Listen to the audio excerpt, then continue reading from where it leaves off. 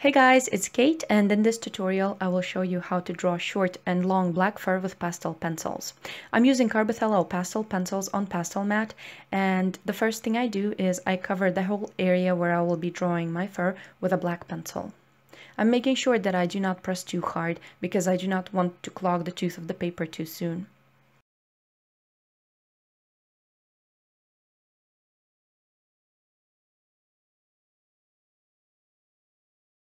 I'm passing over with a dark blue pencil to build up color, as I want my fur to have different colors in it, and that is going to help me make it more realistic. I blend everything with a paper stump, and I found that paper stumps work very well on Pastelmat along with your fingers.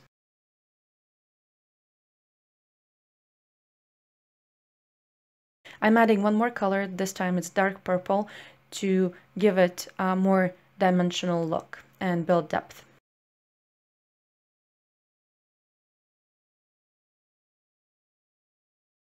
Now with my black, I'm trying to pick out the strands in between the hairs. If you look closely, even short fur has these hairs that kind of clump together and they create these pockets of shadow areas. So I am squinting and I'm looking where I see the darkest areas in my reference photo. Now I'm blending these darks in with my paper stump so they do not stand out too sharply. I do not need a very sharp pencil at this point because I'm still blending my layers in.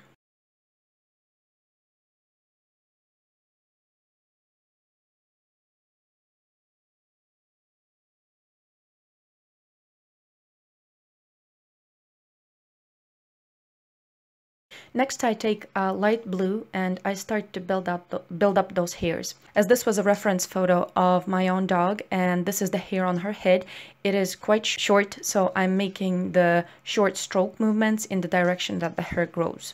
It's very important that you draw your hair in the direction of its growth because this is going to add to the realism.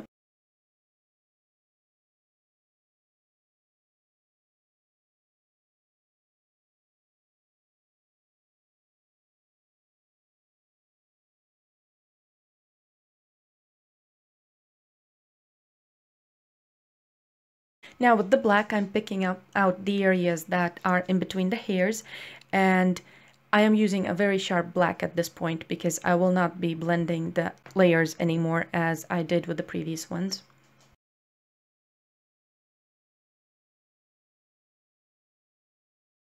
Next, with a lighter gray, I am picking out those very highlighted areas. So if you look at any fur, the hairs that are on top of other hairs, they catch more light, so that kind of creates highlights on them. And I am using my light gray sparingly, just not to create too many highlights in the same area. I'm tapping everything in with my finger and my fur is ready. Next, I will be doing long black fur, and again, the first thing I do is I cover the area with my black. I'm just fixing a bit the stroke that I had that went too much out of the circle with an eraser.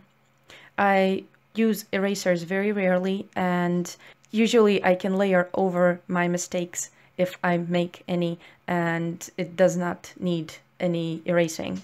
This long fur is a reference from my own dog, and this is the area where her ear grows, and it's at the very bottom of her ear where the hairs are longer.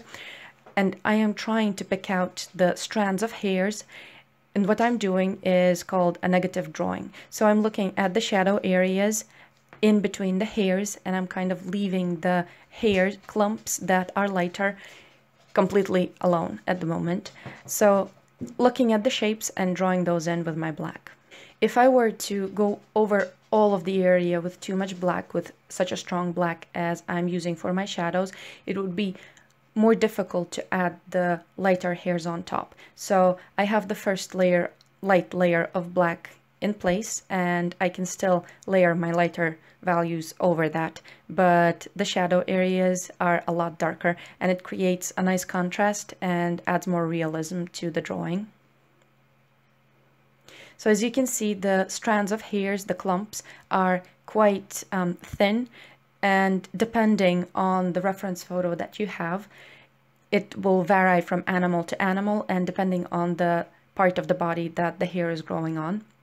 I'm using again dark blue, and I am passing over those shadow areas just to build the depth. Otherwise, it's going to look too black and too flat.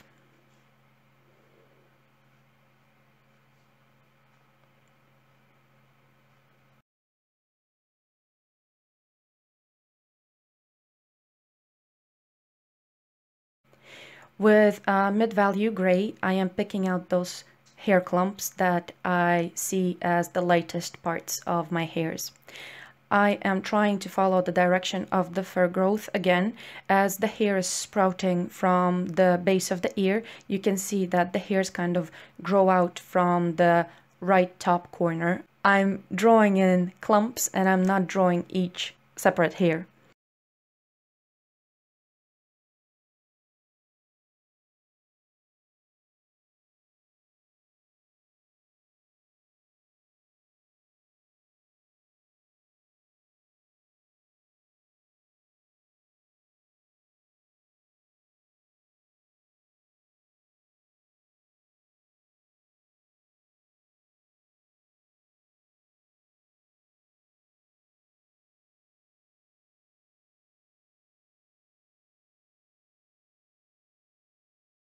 So you can see that there's still paper shining through. So what I do is I take my paper stump and I blend everything in. This takes away that harshness in between the areas of light and dark. Again, with my darker blue, I am passing over the areas of shadow, and I am also passing over those areas where the hairs kind of grow out of. In the beginning part of the clumps of hair, the ones that are closer to the skin, they will be darker than the ones at the end of the clumps of hair.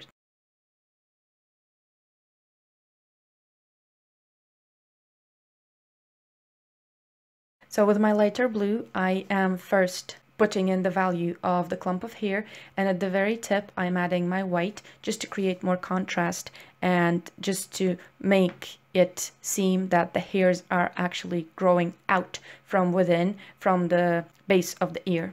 I'm doing the same thing for each clump of hair, and at the very base of each clump of hair I'm adding a dark blue just to create that sense of depth.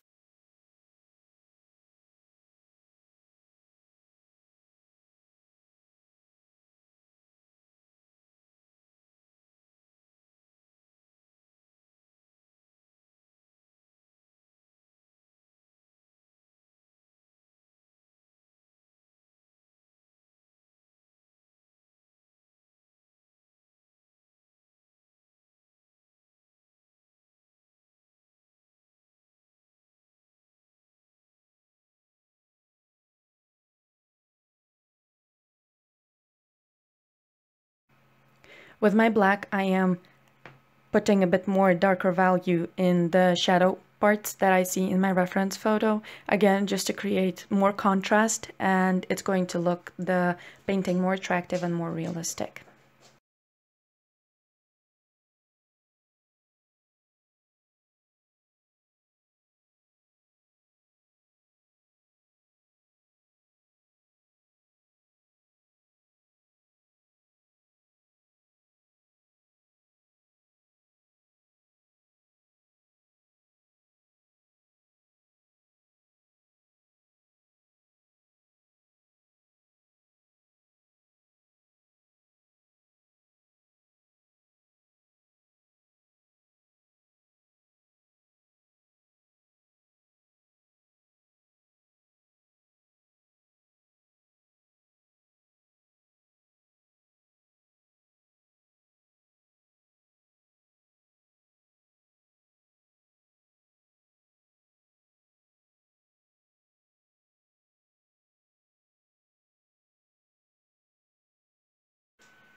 With my white, I'm picking out those very tips of the hairs just to make them stand out a bit more.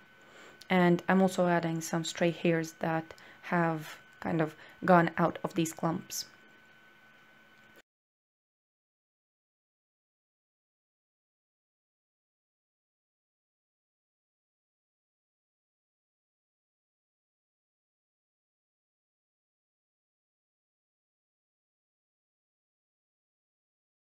Thank you for watching this tutorial. I hope it was very useful and you learned something from this video.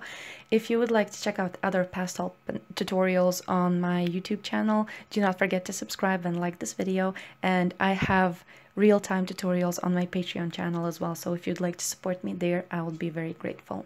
Thank you for watching, and I will see you in the next video. Bye!